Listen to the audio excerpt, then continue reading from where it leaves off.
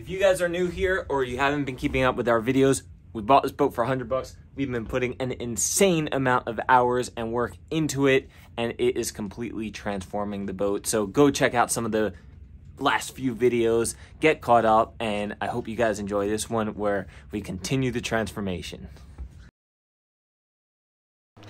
Today is the day. What day, you may be asking? The day that the cabin sides finally get primed, which will make a huge difference right off the bat because like all the wood is showing through. It's going to be like instant gratification, and then we won't get that gratification again until final top coat number 3. In the meantime, primer number 1, 2, and 3 is going to be happening today and tomorrow. Then we'll spend a day sanding, and then we will get the top coats 1, 2, and 3 on, and then we will move to the deck and then the aft deck. Lots of work still to go, but today is going to be a nice, fun day of seeing transformation.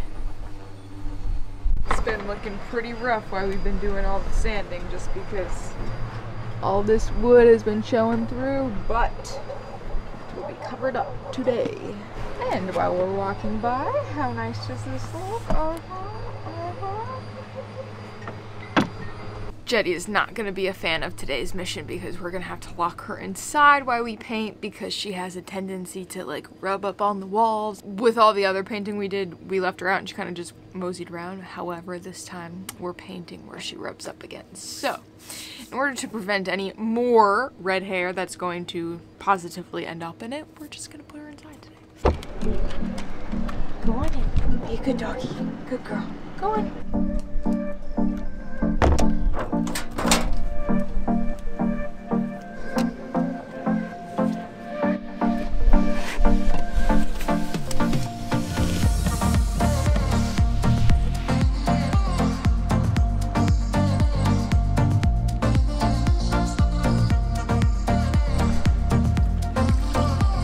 It's go time.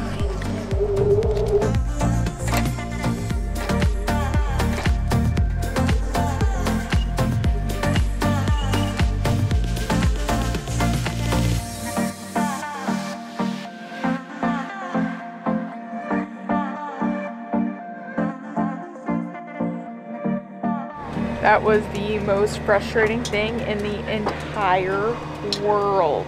Why? I don't know. Do not use big rollers, first of all. Second of all, the spaces where you gotta paint are so small, and then your butt's touching paint, and then paint's getting all over my freshly sealed rails. Yeah, that was frustrating. Like, there's probably drips because I couldn't go back to get the drips. And then it's so frustrating because I tried so hard to, like, prep well. And now, like, the sanding in between is going to be even worse because I couldn't, like, get a smooth stroke or, like, roll or anything. But at the same time, now that it's all white and not splotchy, it does look better. That took so long. We thought it was going to be fast. That took hours. We thought it was going to be easier than the fly bridge, but it was harder.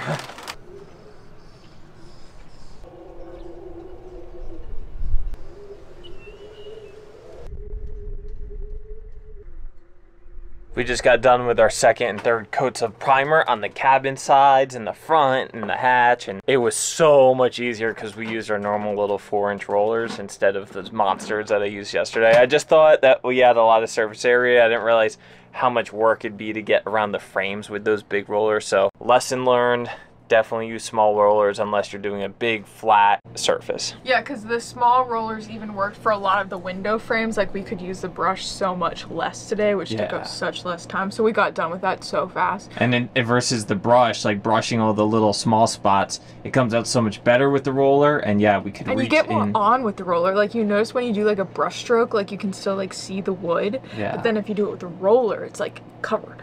Guess what we get to do tomorrow? Any guesses? Come on, throw them at me.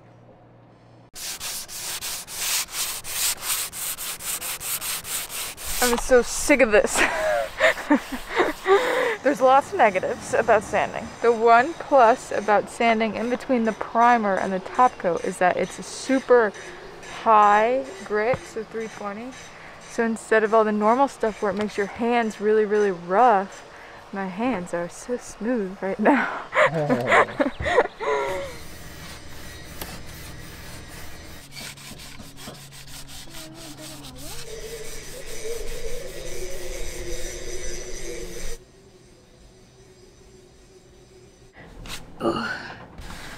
Okay, would you like to know what 8 hours of sanding has gifted me today?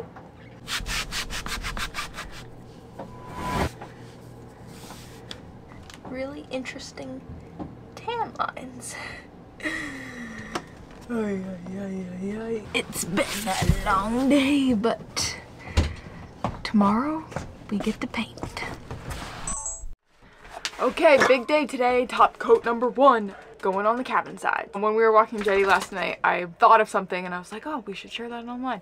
I'm really happy how we broke this up into different projects, because each time we kind of learn something a little bit more, what we should do or shouldn't do, what is working, what's not working. We could have sanded everything, the hull, the flybridge, the decks, the cabin sides, everything, and then painted everything all at once. But that would have been like months and months and months of sanding with no like light at the end of the tunnel, no view of a completed project, no like extra like, ooh, this is looking great, just months of torture. But since we did it section by section, we finished the section, we get to stop sanding, we get to paint, it looks beautiful, we get to see that, oh, there's a light at the end of the tunnel, this looks amazing, and then we go on to the next section and we sand, and then we clean and paint and do that, whatever, and then move on to the next section. So it's broken up, and I think that has been working very well. And we've also learned like little techniques that are and are not working throughout the day. Like when it's super windy, we have to add more reducer so the rolls are smooth and not like bubbly.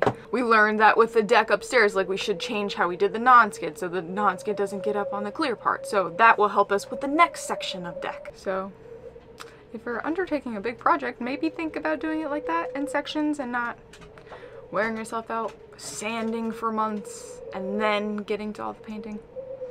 I think how we did it is good, but to each their own. Now to paint.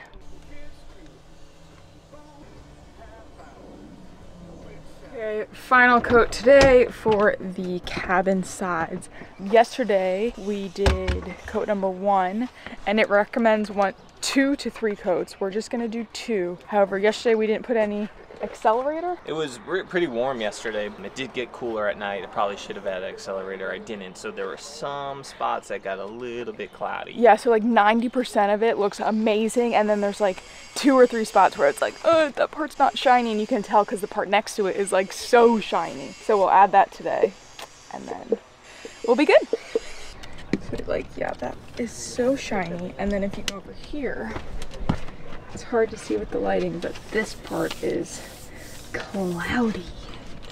The paint gets cloudy if moisture gets on it before it's fully cured. So what happened is yesterday was warm, but it got cold pretty quick in the evening, and then dew forms. And when the dew forms before it's completely cured, that's moisture enough to make it a little bit cloudy. Like, I was pretty surprised because it was warm yesterday. But warm as in 74.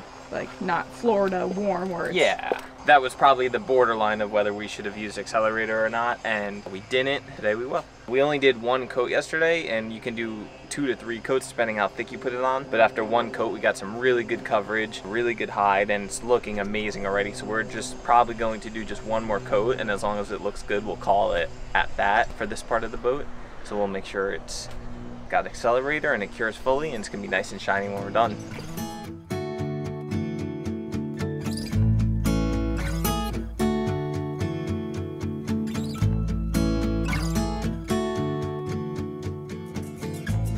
Next time on Tula's Endless Summer, we venture below the waterline to tackle the running gear. We check out the through holes and reveal the bottom color. See you next time.